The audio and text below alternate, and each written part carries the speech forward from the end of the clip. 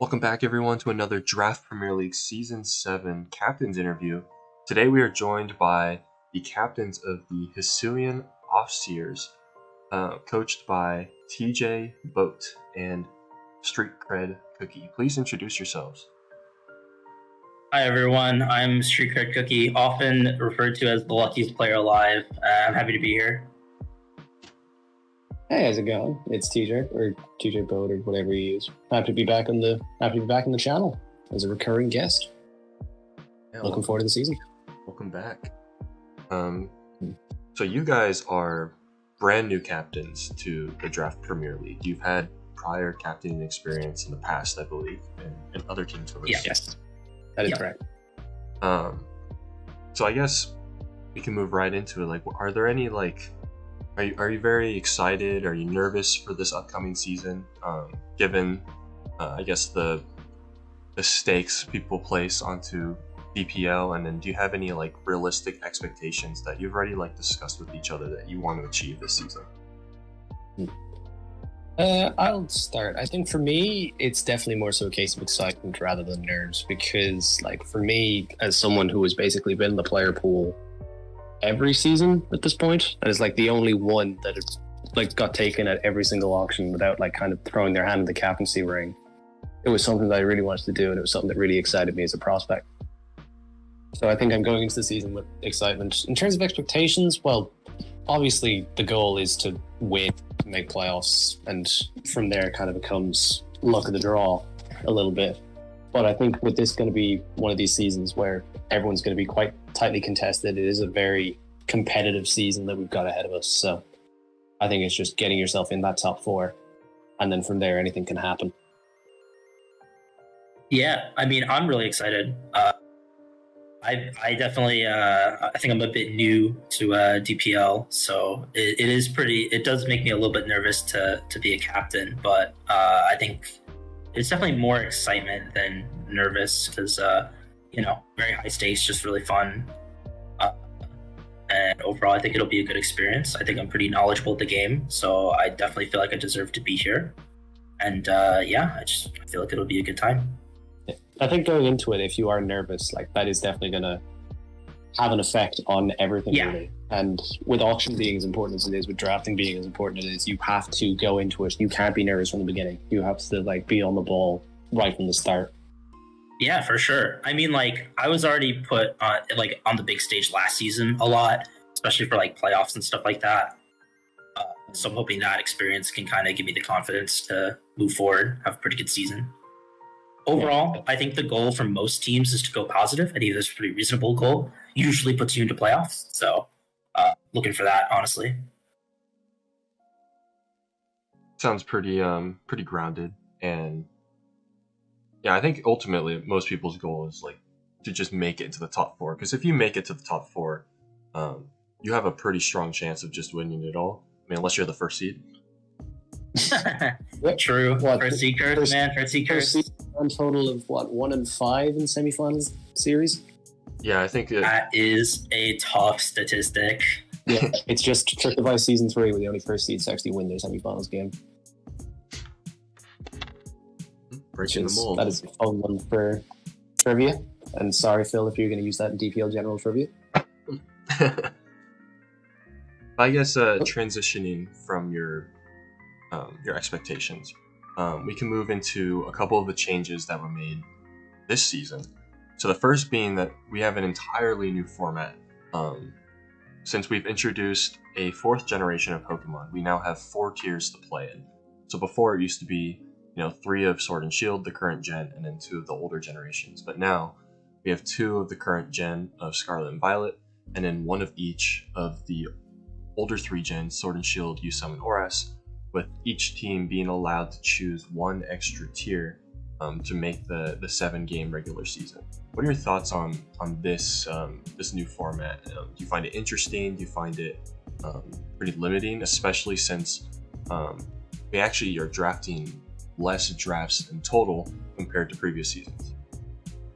Yeah, I'll start with this one. This is probably the biggest factor in getting me to actually sign up to be a captain. I think the new format's awesome. I love being given the extra element of strategy of being given a choice as to what tiers to actually play.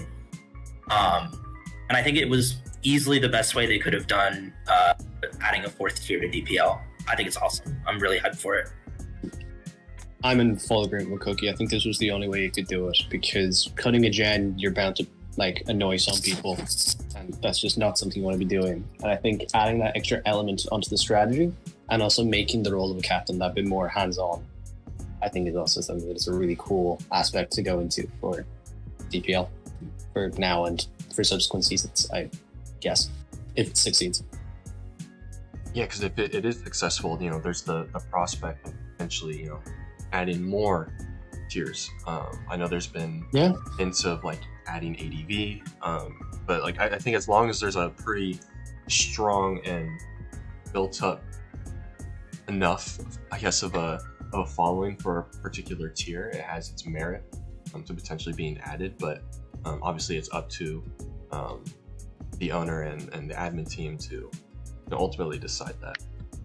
Yeah, I think it's hit a point now where it's like you don't want to be taking things away. I think it's a case of you want to be adding and you want to be expanding and reaching out to more communities. Granted, at the same time I say that, and I'm also like, don't add stuff like LC. This is me as an LC player. As an LC player, I can agree, do not add LC. But yeah, I think that the format, I like how modular it is. So like, this idea definitely gives me hope that in like, future seasons well into the future, whether you're adding ADV, whether you're adding a new gen, I have faith that we'll definitely keep coming up with new and fresh ideas for incorporating the different metas. I think that this gives me a lot of hope for that, for sure. Yeah, because if it was constantly a case of keep adding gens and keep having to get rid of gens, like, it's just not the same anymore, is it? Yeah, and I think a lot of older players are very hesitant to rotate ORS out. Because a lot of people really like the gen, myself included. I think it's really fun. It was where we started from, so yeah, I do think Casey has to respect it. I also agree. It's probably my favorite generation to play in this format if I were to play it. Like your sign up implies. You did just sign up. That is true. But yeah, I guess moving on to the other change that was made this season. This was particularly for Generation 9. So last generation, we had the Dynamax mechanic that was introduced, but we never were able to implement it into Draft League due to it being unbalanced and too gimmicky. Adding like Pokeballs to the Dynamax Mon, or like only like Mons 6 points and below can Dynamax. It was pretty mickey. But now we have Terrestrialization, Generation 9's mechanic that we're actually able to implement into this season's format, and that being you're allowed 2 free Tera captains regardless of the points. But at Team Preview, all of your Pokemon's types are to be revealed to your opponent, and obviously you get to see your opponents as well. What are your thoughts on this type of Tera rule set being used for this season? It's definitely something that has grown on me over time. Like initially when I found out about it, which was the day that I was added to like being a DPL admin, would have been around a similar time to yourself. And I found out about that, and I was a bit skeptical of the idea at the time. I was thinking, 2 captains could go hardly wrong. Like, here's me just wanting to stick with like the 1 Tera and then like with tax on it. Because just 1 free Tera with all the unbans that I did for Smogon Draft Kickoff Tour, we don't talk about that. But anyways, I do think it is a case of it's grown on me over time. I think L5 has definitely convinced me that it is like the idea of opportunity cost, the idea of like it's not a case of 50-50 and got the Tera wrong, guess I lose now. Like I do think it does kind of take that element away. It makes it less of a coin flip, but at the same time it's still Scarlet and Violet. There's still a bit of a coin flip element to it, as has been said by basically every other captain core. So I have a pretty complicated opinion on this one. I will say that initially when this was unveiled, my first reaction was, instead of losing the game instead of realizing you've lost the game when the Tera happens, you realize you lost the game at Team Preview. Because you'll see, they brought this Tera, this is not the one I prepped for, yada, yada, yada.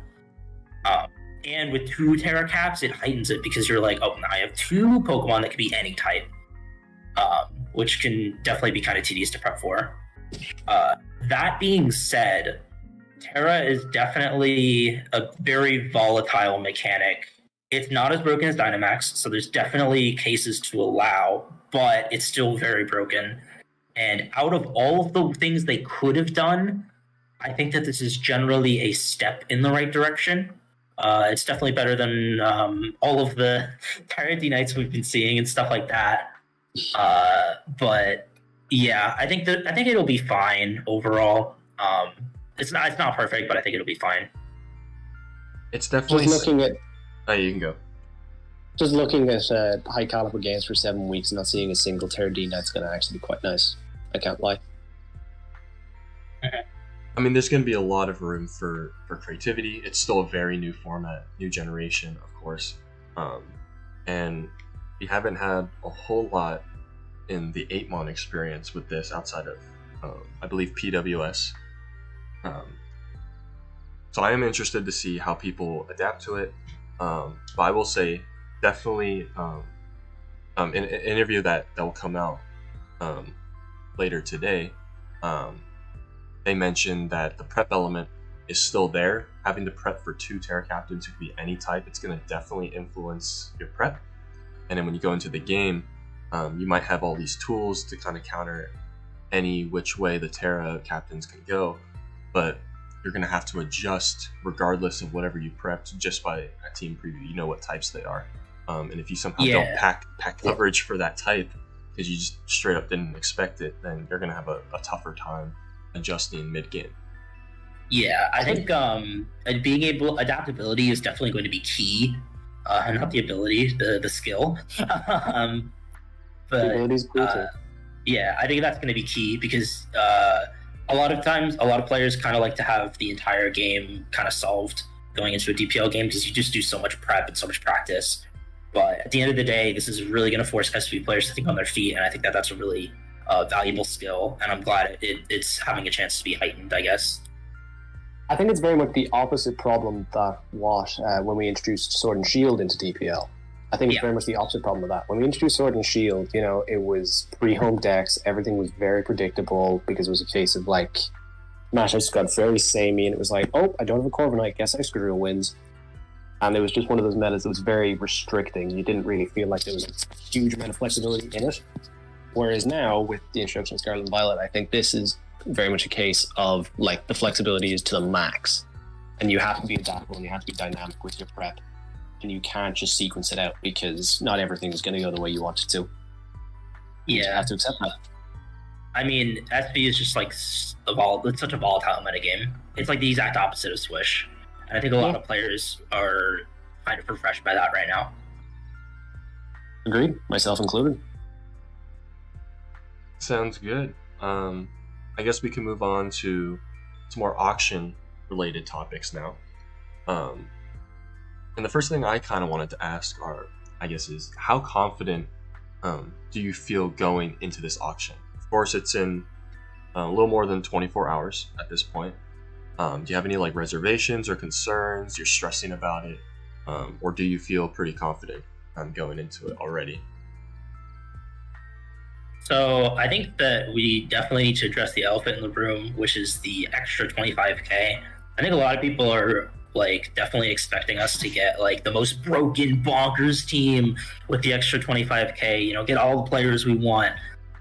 I think our team will still be pretty good. I don't know if it's possible to meet some of these people's expectations with just the extra 25k. It definitely helps, don't get me wrong. But it's also kind of a double-edged sword because the other teams need one less player and they already have their really good player for 25k. So it's definitely going to be interesting to see how we can leverage that in the auction. I think it is a case that there's a lot more layers into the auction process than people probably realize, because with the extra 25k, you kind of just have a target on your back, especially for that like round one. Because of the fact that like, these guys are the extra money, let's like run that price up and get their budget down as much as possible. So like you do have to be very smart with your early approach, because you can't just make your intentions known very early, because people will get very aggressive and, well, yes, that could backfire, there's just multiple layers of thinking that goes on top of it. And that's why I think, myself and Cookie have done a lot of time just like spent thinking about how do we want to approach this. And I think as well with the fact that we're not the only ones with the extra 25k, I Hacker and Ian. It's a case of like, oh, but what if we, like, the guy that we want's the same as the guy that they want? When do we pull out? When do we keep going? Like, there's just a lot of layers of thinking that has to go into it. And that's what makes it exciting. Yeah. What a lot of people have been telling me is that the extra budget won't really come into play as much with the higher tier picks, more so the mid-tier picks. I think to that, I just say, like, I guess we'll just have to wait and see if that's true or not. But that's just what I've been hearing around the block. Yeah. Like, if it gets to the mid-auction and we still have that extra budget, I think that is very beneficial. However, do I think that is 100% going to be the case? No. Because I do think there could be teams that kind of come out of the blocks very aggressive, trying to get us to spend the money. Just so that, like, mid-auction is more even. Especially because of the fact that with the signups, I think the quality is going to be in those kind of mid-budget picks. Because of the fact that, like, you see the early picks, like, they kind of look a bit predictable at the moment. And when they kind of spread themselves out, like, if it's a case of we have the more budget and we can kind of pick and choose in that next tier down who we want, then, like, things are going very well. Yeah, I think it'll definitely be a matter of, who you actually want to draft yourself, and who else is willing to draft it. I mean, if no one's willing to raise the price, you're going to get away with, all of these, what quote unquote budgeted picks or picks you think are of good value and are not like reaching, your max range. So ultimately, you could have like extra budget, but you also have the flexibility to be as aggressive as you want to be early, because if you really want a player, you can just dead set be like, I want this player, and if you reach a really high value, you have the ability to pull out, and you basically have drained a ton of the budget of another team. Yeah, there's definitely that aspect to it. So it just sort of depends on what the other teams really want to do. It all boils down on auction day.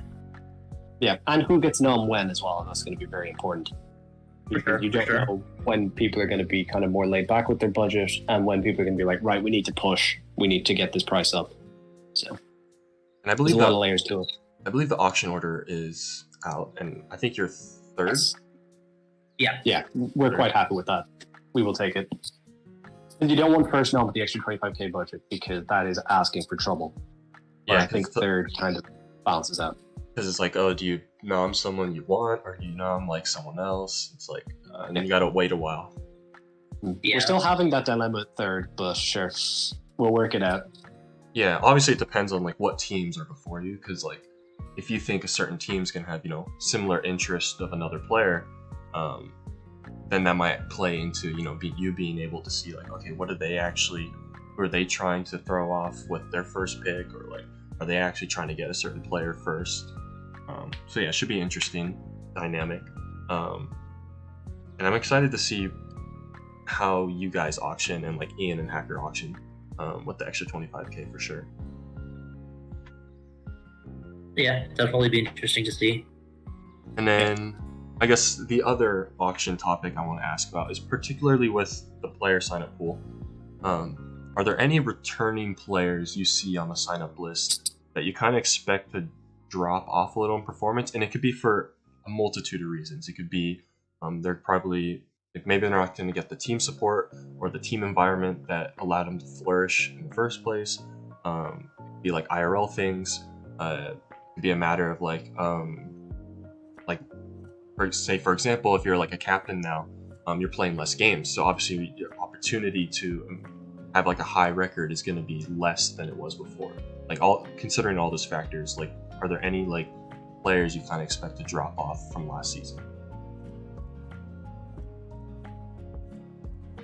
I guess I can. Oh, go ahead. Oh, I was going to let you go, but sure, that's fine. I'll go. I think it's one of these things of like an environment for a team is very important when it comes to a season by season basis. So like, I'm not going to throw anyone particularly under the bus, because the last time I made a definitive call out, I called the team a ticking time bomb and they went on to win the championship. So I'm not going to make that mistake a second time. So I think for me, it's kind of like keeping an eye on, say, like the Noble Victory guys, the TGM guys, just to see, like, can they keep that level up? And then in terms of like the opposite swing, in terms of who I expect to do better, like obviously myself, because coming off yet another disappointing 0-4 season, can't let that happen again. Vess, as funny as it would be for him to go like 1-6 again, I do expect him to do better. I think he is just going to hold himself to a standard of this can't happen again. So I do think he'll do better. And I will just lastly stop picking on my boy Cookie, man. Everyone's saying like, oh, he's the most obvious person to drop off. Like, bro, I was sitting here thinking like, oh, finally, our team's up. They can't say my name. And then you were like, oh, watch out, maybe the DGM guys. I just had to say it. You just had to say it. That's why I was like, I needed to make sure I pointed it out to you. Like, you can very much do it again. Like, people sleeping on you. I don't know. I mean, it's kind of a difficult question because, like, you just don't know what teams people end up on, and I don't really see any of. And to all the captains that like did well last season, I don't see them like doing any worse or anything. Yeah, I've been thinking about this one for a while. I just don't have a good answer. Maybe like, I don't know. Emil's the GOAT, but like 6-2 is like a really good record last season. So it really depends on what team he gets on as to whether or not you can replicate that. Yeah, there's so many variables when it comes to like an individual's performance in a season that it's kind of hard to say it before you even know a single thing. Like that'll be an easier question to answer post-auction, I feel. Yeah, I agree. And then I guess we can transition from auction-related questions. And I want to specifically ask about your style of captaining and how you view yourself as a captain. How would you describe your role as a captain, your style of captaining in one word? My word would be determined. I am very determined to put my best foot forward this season. I'm very determined to give it my all in all of my games, in the auction, in the drafting, and everything. I'm very determined to make this season happen. I think for me, the word that I would use is thorough. I think I will pin down that depth, like that minor detail, just to make sure that everything, like I will leave no stone unturned this season. Like everything will be like by the book to the T. So yeah, I'll go with thorough. Determined and thorough. That's a good combo to have. Sounds good on paper. Yeah. I believe you guys can execute it well.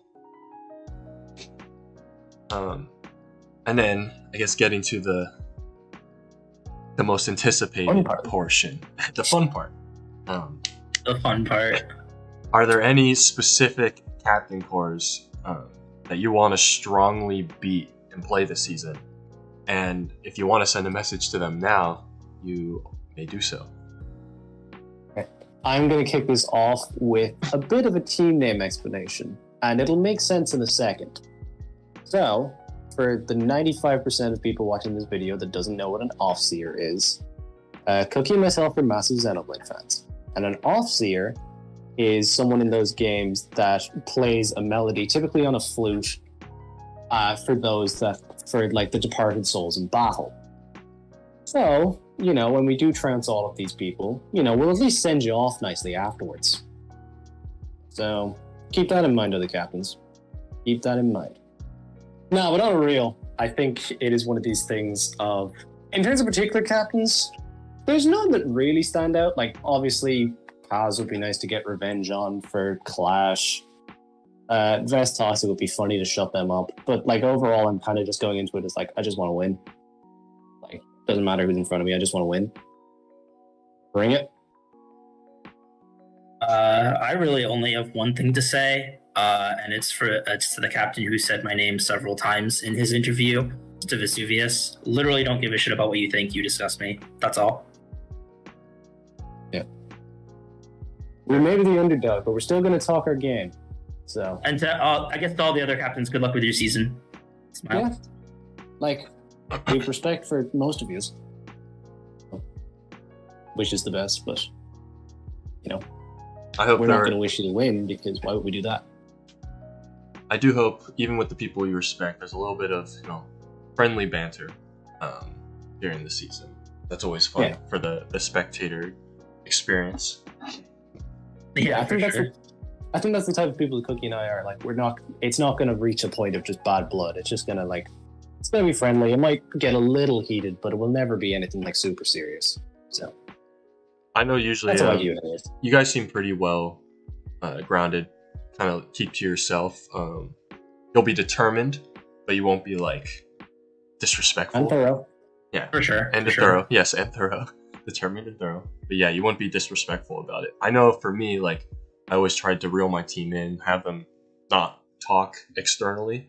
But I don't know. After winning last season, I kind of don't care much about that, especially since I'm in the player pool now.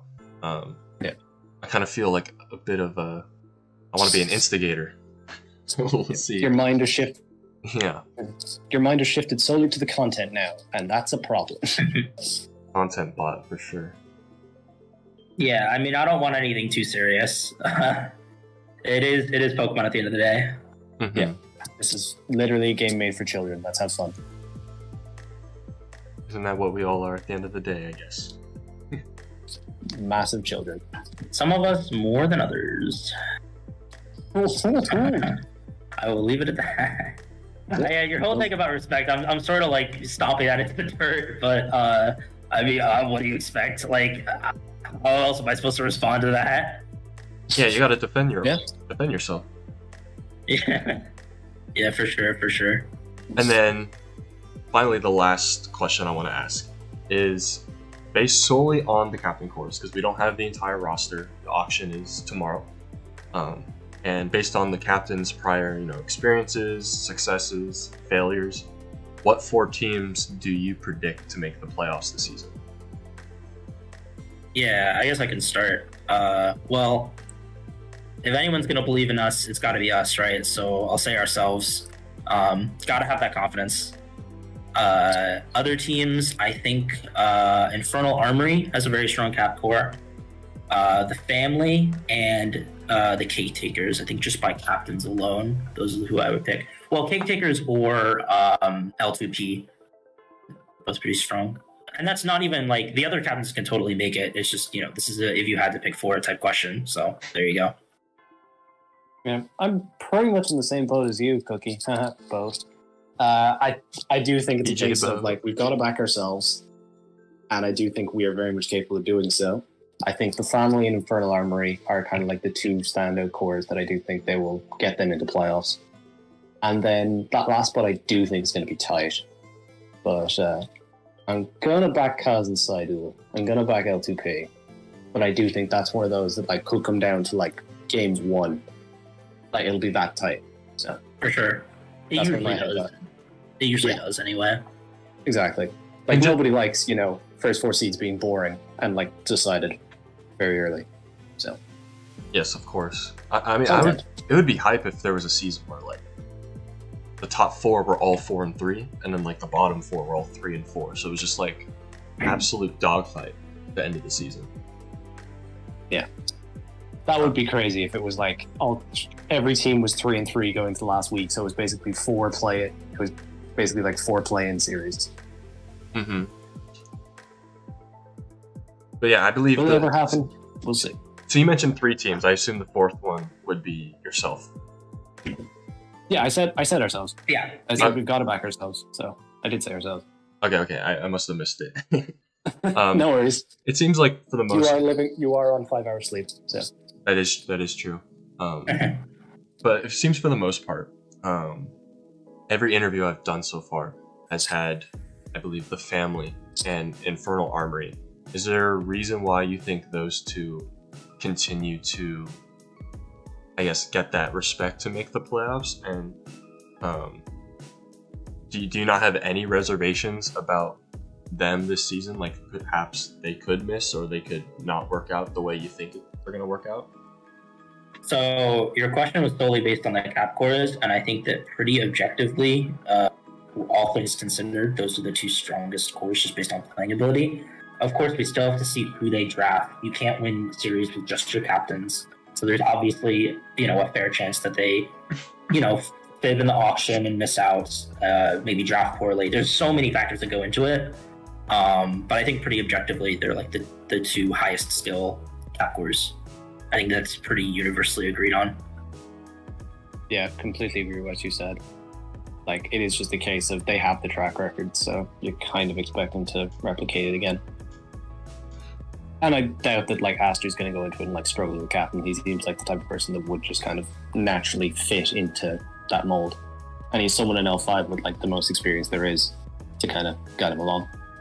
I mean, Sean, you would know better than we do, because you were on his team last season, but I heard he, like, took a bit of a leadership role, was very active and stuff like that. So I've heard a lot of people say, like, he would be a really good captain, like, even at, like, last season. I heard a bunch of people say that. Yeah, originally he wasn't going to sign up to be a captain, but last season, and I even approached him when captain signups came out. I told him he should probably captain. I feel like he'd be great for that. He'd be a great leader in that role. But I did say probably find a good pair that will help kind of reel you in, because sometimes he can overthink and spiral in it, especially in tie breaks. That's what I saw last season. And I think L5 is probably one of the most grounded captains or players just in the format. I think he's going to do very well with Aster. Sean playing cute with these captain cores is quite funny. It was Aster and L5, and then you had a bit of an effect on us as well. So just thought I'd point that out. But yeah, I hope that's all I have for you guys. I hope you guys enjoyed. I appreciate you participating in these little captain interviews. It's been fun for me to kind of get everyone's thoughts, and everyone seems to be pretty chill for the most part.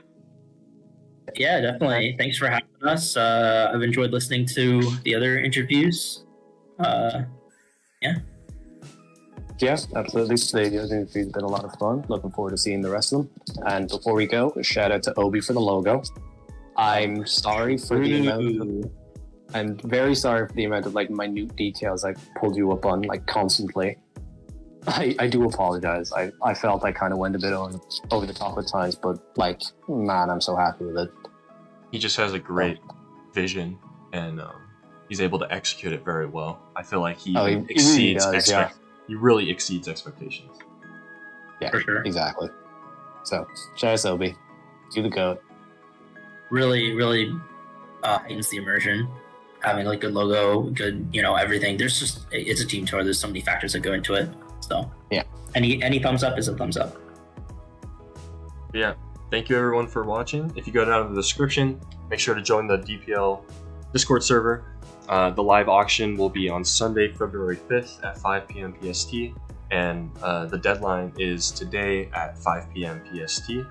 I don't know when this video will come out. Either it'll be still open or the deadline will have passed, but yeah, make sure to catch the live auction. Those are very fun to watch live. It's a great experience, especially with all the emote spams.